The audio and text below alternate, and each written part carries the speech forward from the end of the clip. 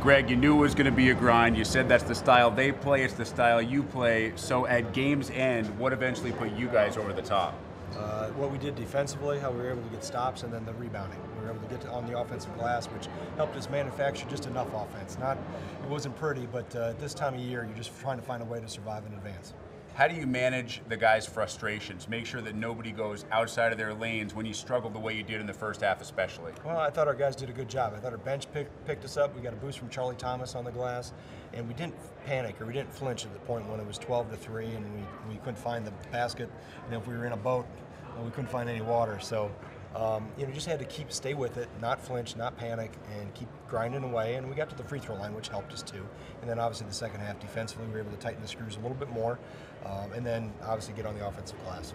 I know you're trying to look ahead now, but as we look back 3 months, you're an assistant coach on a team that's struggling. Now you're the head coach of a team that just won an NCAA tournament game. How far has this team come in that 3-month span? Well, I told him after the game here that I don't know if 3 months ago they could have counted on their defense to win any games. So how they've matured and how they've grown, and obviously we'll get the ball to go in, and we've shown that we can score at times. But every time we played Pitt, whether it's been in the NCAA tournament or in series that we've had with them, it's always been a grinder. Two teams that play very physical, two teams that are very defensive oriented, and you just try to make enough plays to be able to come out on top. Now a very short time to enjoy this one before you guys prepare for the winner of the game about to happen right now. Yeah, we'll get some rest here tonight and start preparing later tonight as soon as we find out who wins.